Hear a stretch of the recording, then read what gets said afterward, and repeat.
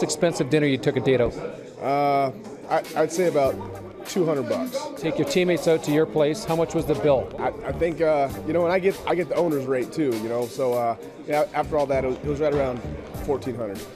$1,400. Yeah, it wasn't too bad. Okay, so if it wasn't the owner's rate, how much would that bill be? It'd be up probably around over $2,000. They didn't leave hungry at all, and they even had some stuff to take back to the room, so that's good. But Pierce didn't balk at the final price tag. After all, his teammates' full stomachs led them to victory in Winnipeg. He also didn't turn down the owner's rate. Pierce may have returned to Winnipeg wearing orange, but he was still welcomed with open arms at his Winnipeg-based barbecue restaurant just weeks after he was traded back to BC. Oh, it's good to have you back. Ready to go. The loyalty remains despite Pierce's new colors. A trip to the Grey Cup in 2011 is still fresh enough on the minds of Bombers fans to make this reunion a positive one. Pierce is banking on that with this new venture.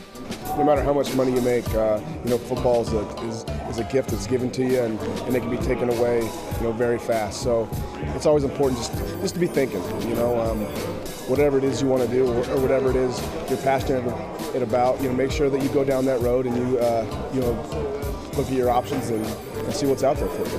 With an eye on the future, Pierce added the restaurant to his resume, and it turns out the restaurant business isn't much different than the game of football.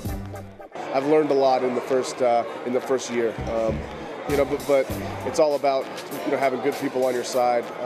You're only as good as the team you surround yourself with. We have a great GM, great staff, and that allows me to now be in BC and playing for a different organization, thousands of miles away, and not worry about what's going on here.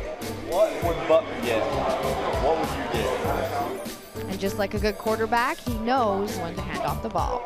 I've cleaned maybe 2 or 3 dishes and waited on probably the same number of tables. Not many. They try and keep me out of it. They don't let me touch anything. I'd probably end up costing them more money by dropping dishes and spilling food on people.